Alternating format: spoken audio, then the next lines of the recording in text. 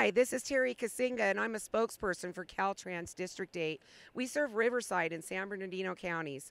And I just got word that we have a storm coming for the week of April 6th here that may hit the San Bernardino Mountains down to the 5,000-foot level. So here's some helpful tips for you motorists coming up to the mountains. Be sure to bring a charged cell phone.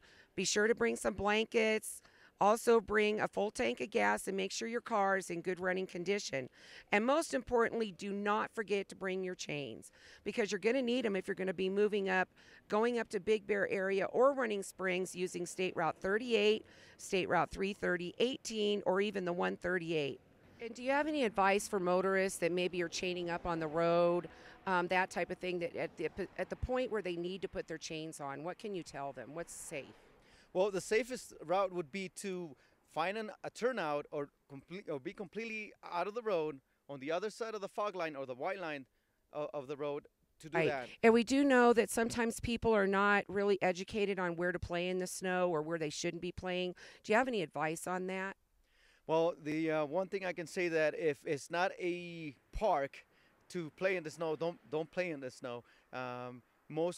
Even though it might look like open property, it might belong to somebody and you would be trespassing at that point. Some other tips that I can offer you is give the snowplows plenty of room.